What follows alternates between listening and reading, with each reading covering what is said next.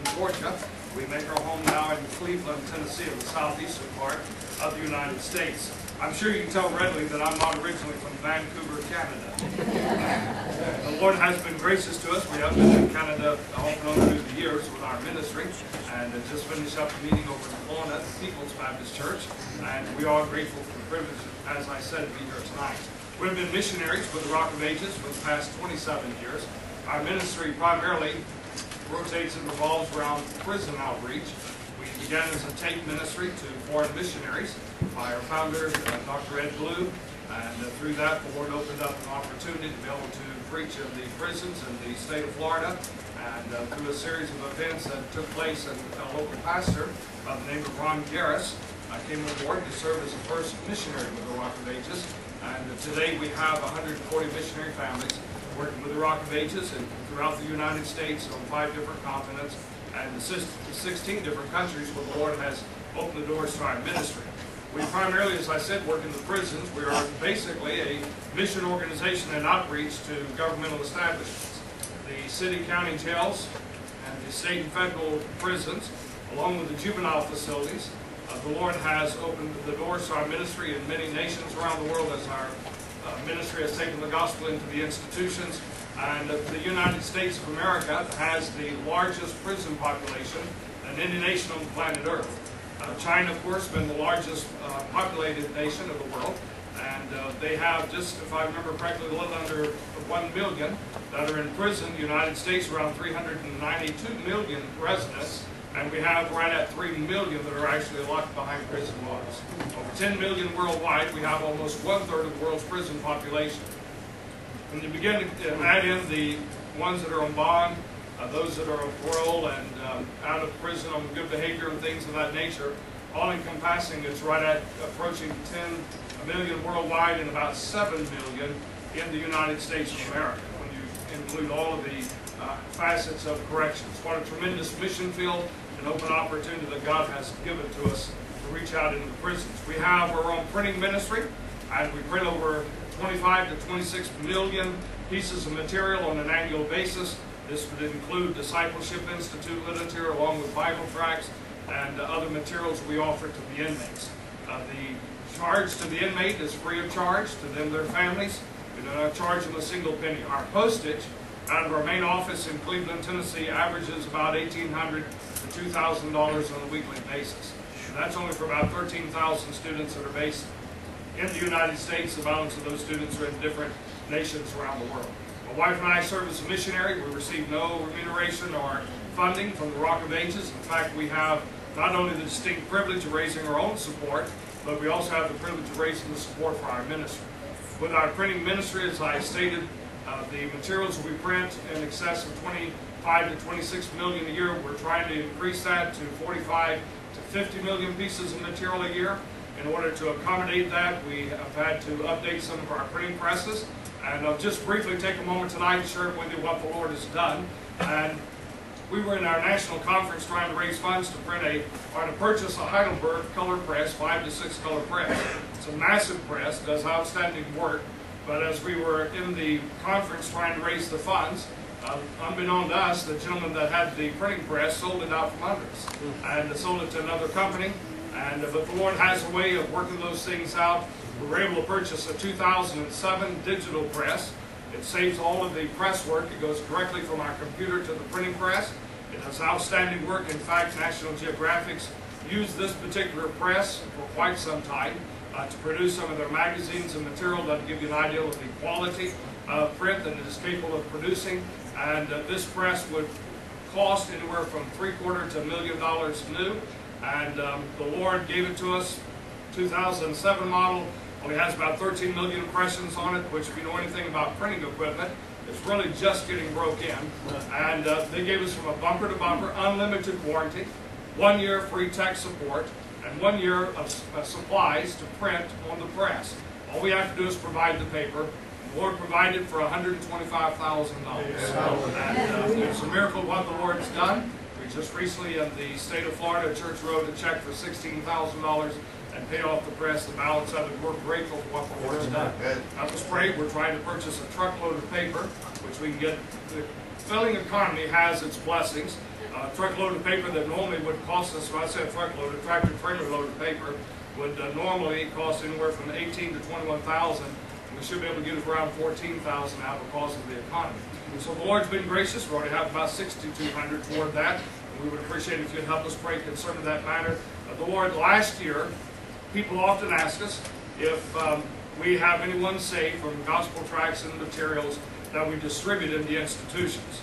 Well, I'm glad to report to you that we know for a fact that 167 souls were saved from the gospel tract distribution last year, because we had 167 people that wrote to our ministry and said they got saved by giving the life and gave their life to the Lord by reading the gospel tracts.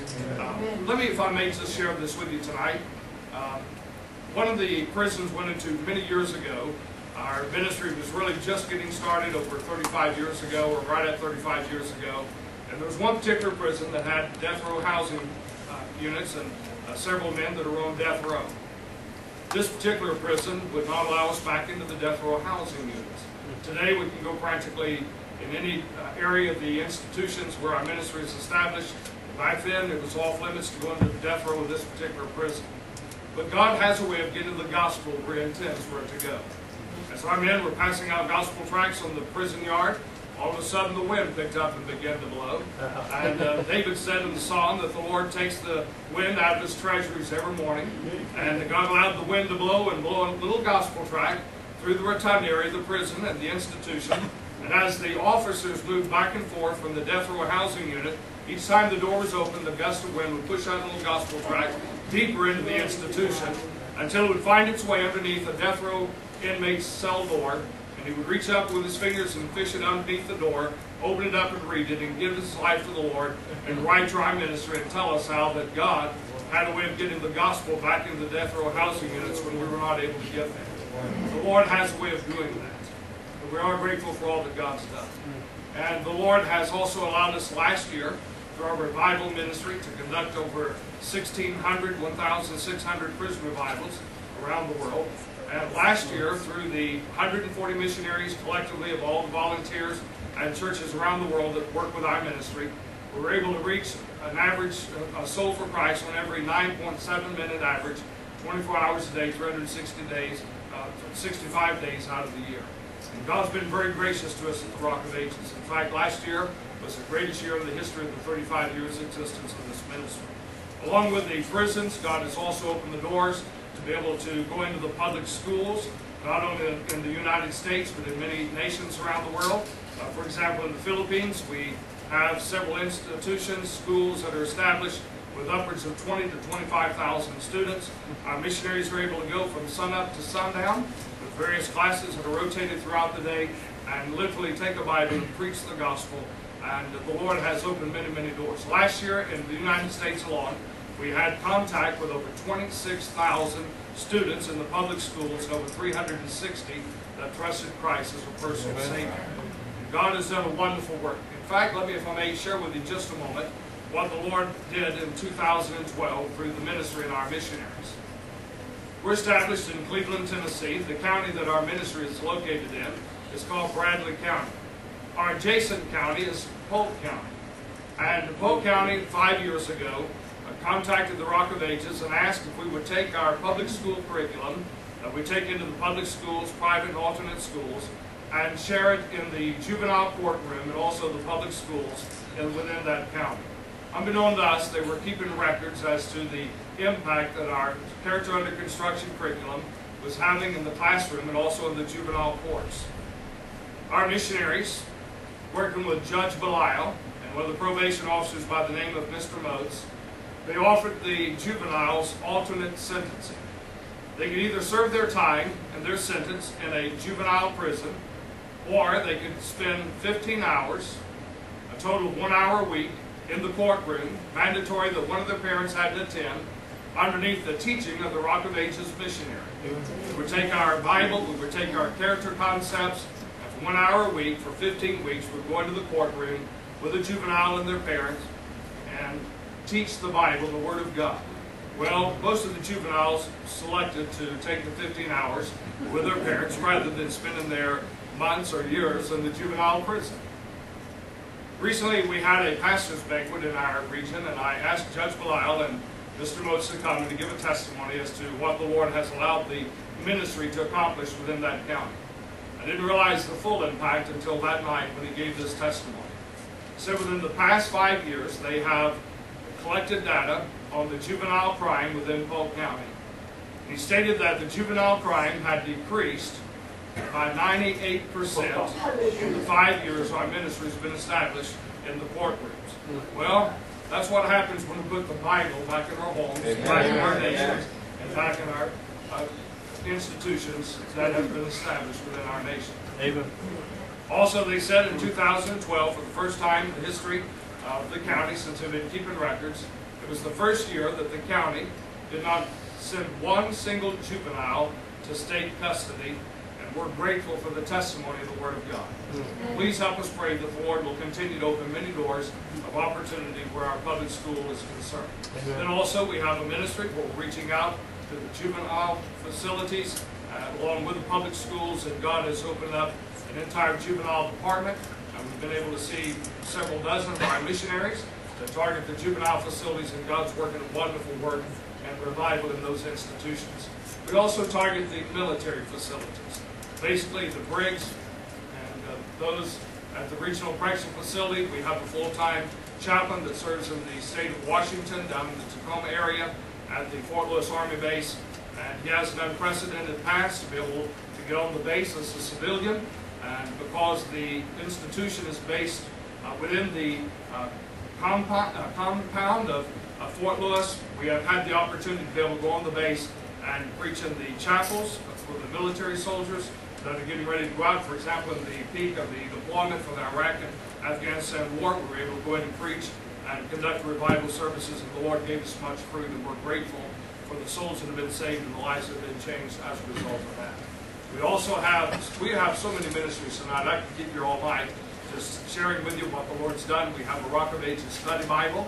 We prepared this several years ago. We bought the old Pilgrim study Bible from Oxford, and we extracted their notes, and we put our notes into the place of the old notes, the study notes, so that you have doctrine that you can trust.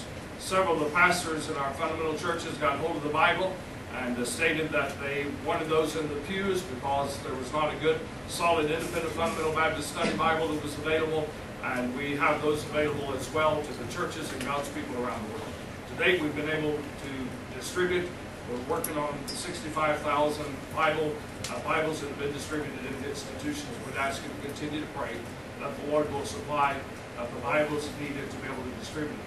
If we had 3 million, we could get those distributed in the institutions in the United States and also around the world to the many inmates that are needed. So please, if you would, join with us in prayer where that need is concerned. If I may say this very quickly tonight, and I'll get into the message, but if you would pray for my wife, she has a ministry. It's called the Lovely Ladies Ministry, and basically we're reaching out to the inmate sisters, mothers, daughters, fiancés, girlfriends, and so forth. And God has blessed that in a wonderful, wonderful way. We've been able to see a great number of people saved each year at Christmas. We have various churches that will get together, and the ladies will sew full-size Christmas stockings, and we will take those and we'll stuff them with soap, shampoo, personal hygiene items, and of course we put the most important thing in them, and that's gospel tracts and New Testaments. We take them into the institutions and distribute them, and it's been a huge success. We've been able to see several hundred over the last few years saved and trust Christ as a personal Savior, and we would ask you to please continue to pray for that if you would. Pray for our children. They are missionaries in the Philippines, our daughter and son-in-law, and also our 3 grandchildren in the island of Cebu, and doing a wonderful work. I won't spend a lot of time there tonight. They're actually back in the States now on furlough and raising more support, so please continue to pray for them. And then pray for our son Randy. And if I may give you a prayer request to add to your request tonight, I didn't want to take your time up while you were taking the prayer request for the church folk that are here tonight and your guests. But my dad is in the hospital. He's had a collapsed lung. In fact, he's had 4 collapsed lungs over the last about 5 weeks, and is not doing well. And then my mother had bad test results that come back. She's waiting on a biopsy report. And both of those we found out just as we were in Atlanta, Georgia, getting ready to board the plane to fly into Seattle to come up to Canada here. And if you would pray for both of them. His name is Ralph. My mother's name is Shirley, and of course her last name is Ellis. Ralph and Shirley Ellis. And if you would pray for them, we'd be ever so grateful if you'd add them to your prayer list and pray as often as the Lord reminds you of them. Tonight, again, the Lord has opened many effectual doors to the ministry. We do ask you to please help us pray. We have 140 missionaries with our ministry. And we would be able to place upwards of 300 to 400 almost immediately if we had those for support and ready to do the work. So I hope I'm not talking too fast for you. I'm really talking slow for me tonight. So every time I come to Canada, they're saying, slow down a little bit, Brother Ellis, so we can keep up with you. But please do join with us in prayer in these needs if you would. If you have your Bible tonight, please turn to the book of 1 Kings, if you would, please, in 1 Kings. We'll take just a moment and share with you some scripture out of this passage of the Bible. And we are, again, grateful for all that the Lord has done. It's exciting to see what the Lord's doing here and through this church and for the folks that are here this evening. And to know that God is building a faithful work, a strong work here at Anchor Baptist Church. I do appreciate your pastor, Pastor Turner. We just had the opportunity to visit this evening and to fellowship some. And we appreciate him for his position and for the ministry that God is obviously allowed to establish here. I do hope and pray that you will seek the Lord and what God would have for you. I know that there'd be no greater joy for Pastor Turner than to know that God has sent forth pastors, evangelists, and missionaries, and full-time Christian workers right out of this church here at Anchor Baptist Church. And so we pray that God's will be done in your life and that you'll seek the Lord with a whole heart. Well, with that being said, if you turn with me to 1 Kings again, and we'll go to 1 Kings 17. And if you have your Bible there, let's stand in reverence to the reading of the scriptures tonight. In 1 Kings chapter 17, I'll begin reading down in verse 8. Very familiar passage of scriptures. For the word of the Lord came unto him, saying, Arise, get thee to Zarephath, which belongeth to Zidon, and dwell there.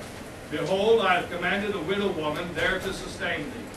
So he arose and went to Zarephath, and when he come to the gate of the city, behold, the widow woman was there gathering of sticks, and he called to her, and said, Fetch me, I pray thee, a little water in a vessel, that I may drink. And as she was going to fetch it, he called to her, and said, Bring me, I pray thee, a morsel of bread in thine hand. And she said, As the Lord thy God liveth, I have not a cake, but a handful of meal in a barrel, and a little oil in a cruse. And behold, I am gathering 2 sticks, that I may go in and dress it for me and my son, that we may eat it and die. And Elijah said unto her, Fear not. Go and do as thou hast said, but make me thereof a little cake first, and bring it unto me, and after make for thee and for thy son. For thus saith the Lord God of Israel, The barrel of meal shall not waste, neither shall the cruse of oil fail, until the day that the Lord sendeth rain upon the earth. And she went and did according to the saying of Elijah. And she, and he, and her house did eat many days. And the barrel of meal wasted not, neither did the cruse of oil fail, according to the word of the Lord, which he spake by Elijah. Our fathers, we bow before you this evening, Lord. I thank you for this church and for thy people. I ask you now that you'll bless the reading and the preaching of thy word. I would ask you that you'll give the anointing, the presence, the divine power of the Holy Spirit of God, and may be able to preach in the power and demonstration of these scriptures of the Spirit of God.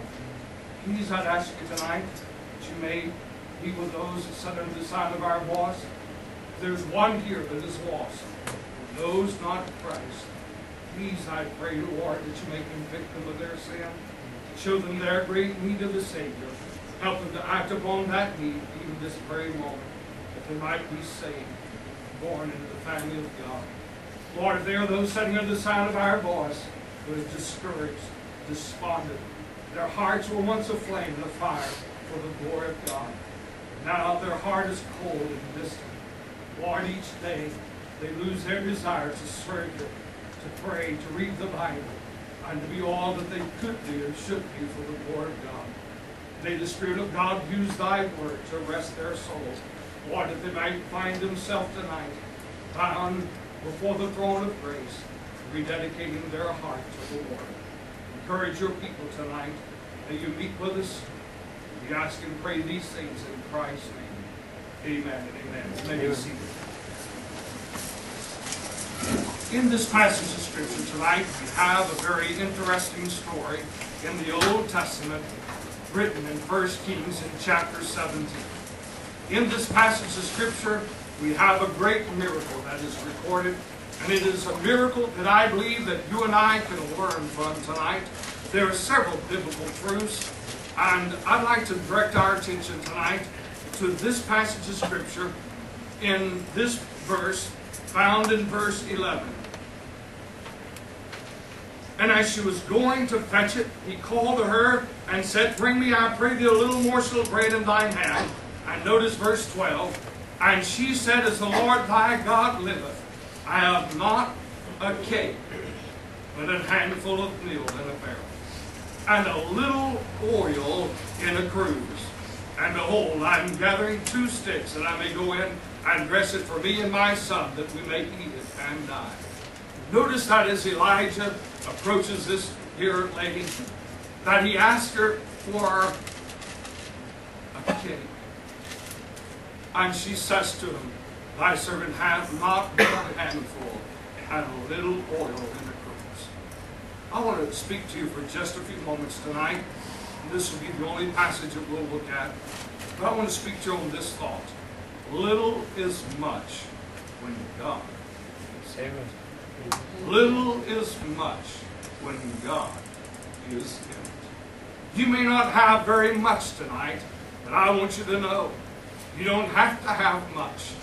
If you'll give what you have to God, He'll bless it and He'll multiply it according to His grace. Now notice with me just a few things, simple truths in this passage of Scripture. There are several examples in the Bible tonight. As I said, we'll look strictly at this one. But notice, if you would, that God speaks to Elijah in verse 9, and he begins by saying, Arise and get thee to Zarephath. And then the Bible said, which belongeth to Sidon. And then notice, if you would please, in verse 10, and so he arose and went. Notice the command of God came in verse 9, and immediately the man of God is about the Father's business. Can I ask you tonight, you're about the Father's business? Are you being obedient to what God has asked you to do? You're obviously obedient to church. You wouldn't be here tonight on a midweek prayer service of all nights. It's when most folk use excuse of work and different things, and not just work, but just small things that would restrict them or keep them from coming to church. Well, that's not you tonight. You're here. But we must be obedient if we want God to bless our lives with what we have. And so the Bible said that he arose and he went. And I want to get straight to where I'm trying to get to tonight, but I want to look at a couple of things first.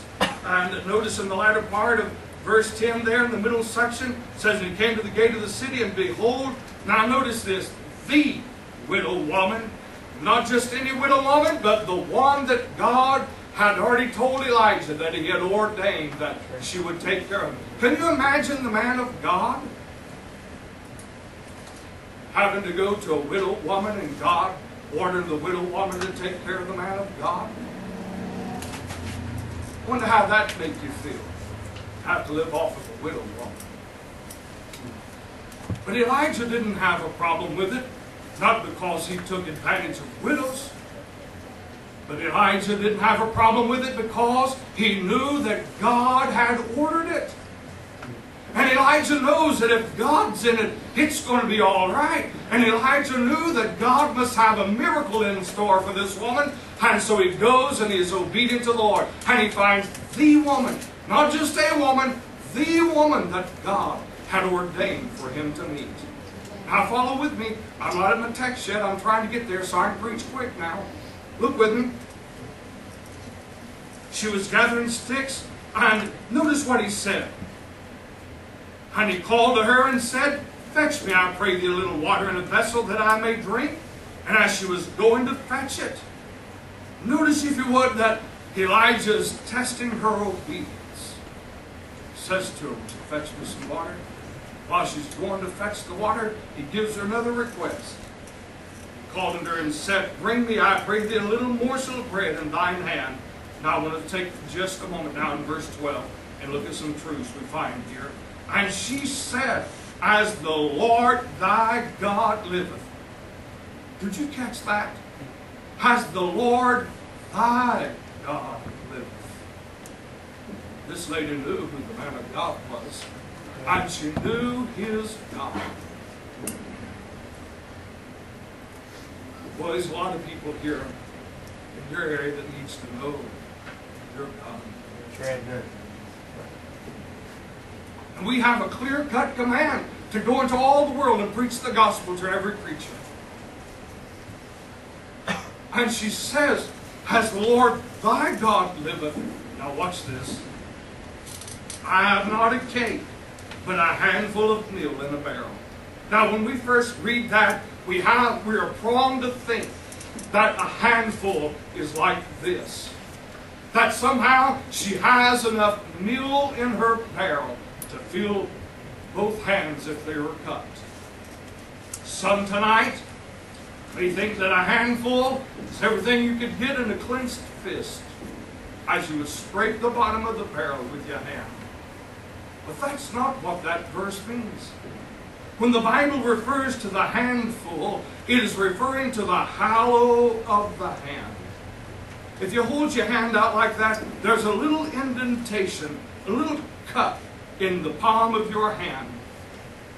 And that is the amount of flour that she says to Elijah, the man of God. That's all I have is but a handful. Just the cut in the palm of my hand, Elijah. What's the man of God going to do? She's gathering 2 sticks that she may go in and cook the last meal, a cake for her and a cake for her son. And she very clearly says that they might die. Notice that she is at the end of her resources. She's at the end of her life. She's facing death. She's set things in order. She knows it's not going to be long. And she's setting her house in order. And notice, if you would, of all the audacity, notice what the man of God's going to do. She said, I have but a handful of meal in a barrel and a little oil in a cruse. Then she said that she's going to gather 2 sticks, that she may go in and dress it for her and her son, that they may eat it and die. But notice Elijah's request in verse 13. It's a most unusual request after what the lady has just told him. And Elijah said unto her, fear not.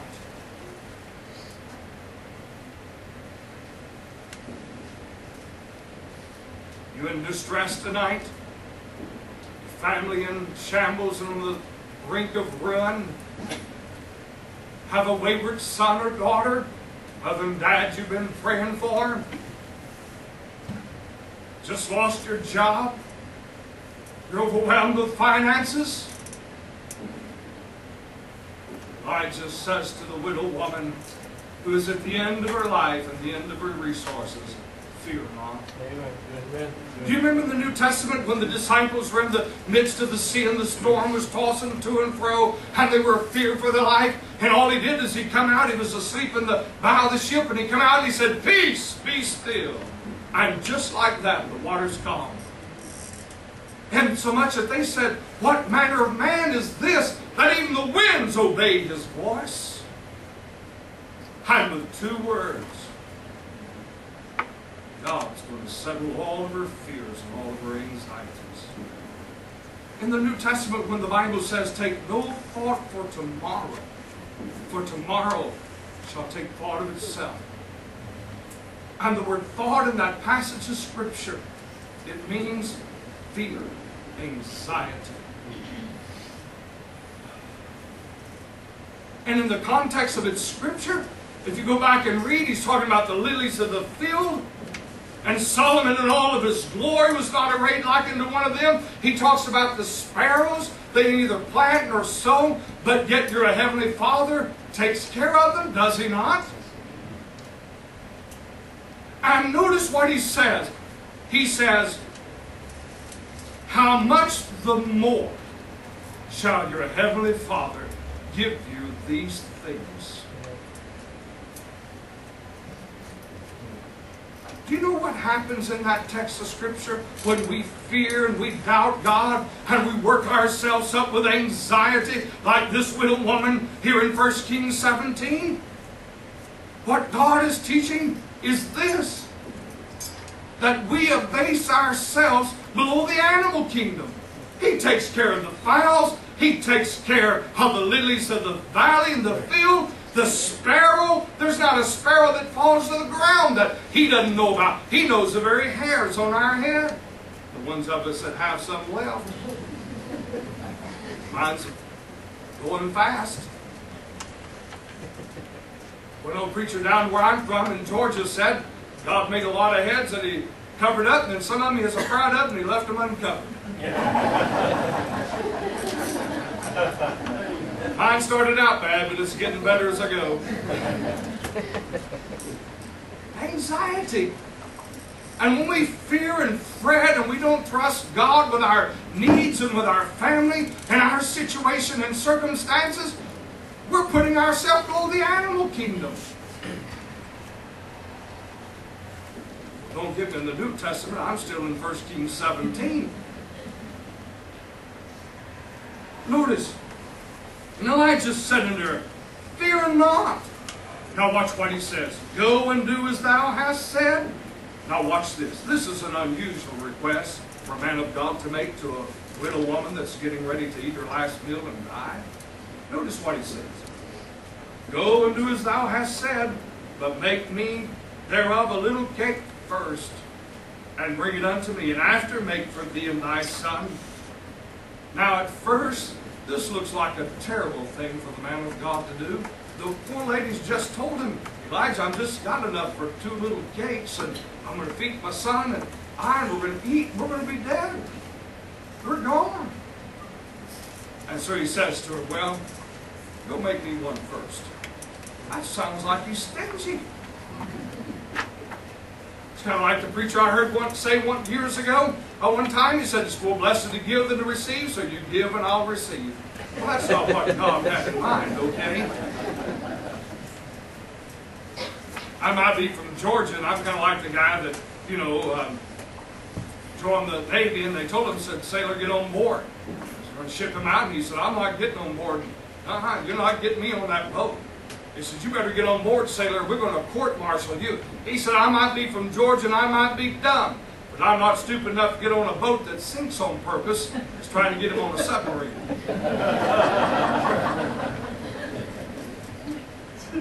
And Elijah says to her, go make me a cake first.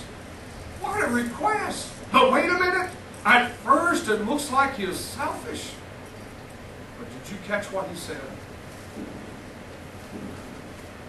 But make me thereof, in verse 13, a little cake first, and bring it unto me. Now watch this. And after, make for thee and thy son. Elijah knew God was going to work a miracle.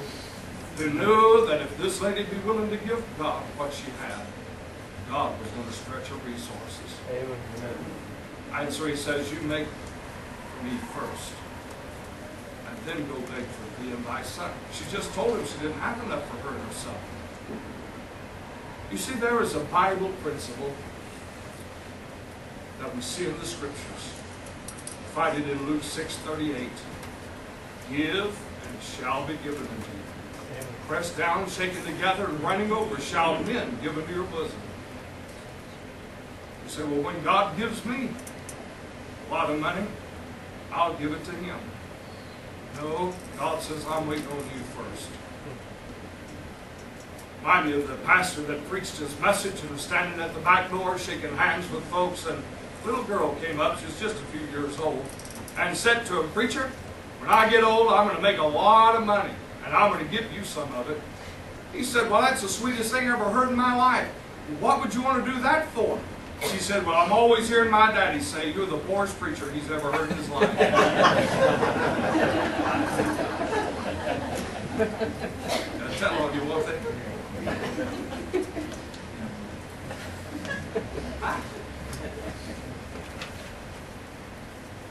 Give and it shall be given unto you.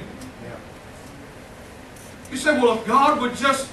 No, God says, you give, then I'll give. Widow lady, you want enough for you and your son? Then give to God. God will take care of the rest. Good.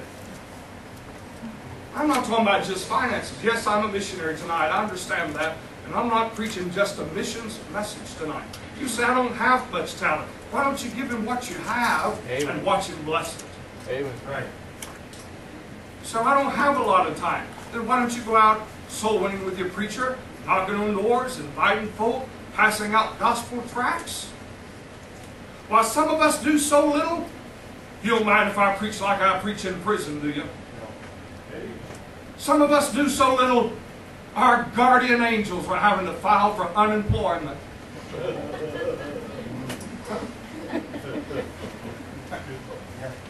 Anybody can pass out a gospel tract. Amen. Even our grandchildren, 5, 7, and 8 years old, will pass out a gospel tract. When they first went to the Philippines, they were standing in the window looking out of their hotel, looking down, and our little Dixie, who was she 5 or 6 at the time? 6 at the time, I believe. She said to her daddy, up, get out of bed, let's go pass out tracts, get all the tracts out. She thought if they got rid of all the tracts, they could come home to Nan and Papa's in the United States. But even a 6-year-old can pass out a gospel tract.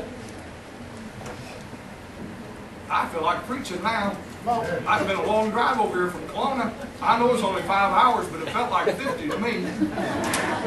I'm awake, ready to go now. Look at this passage of Scripture. For thus saith the Lord God of Israel in verse 14, the barrel of meal shall not waste. And the word waste means cease or end. Neither shall the cruse of oil fail. And that means to lack or to lessen. Until the day that the Lord sendeth rain upon the earth. And she went. Notice her obedience to the Lord. And she went and did according to the saying of Elijah. And she and he and her house did eat. Now watch this. Many days.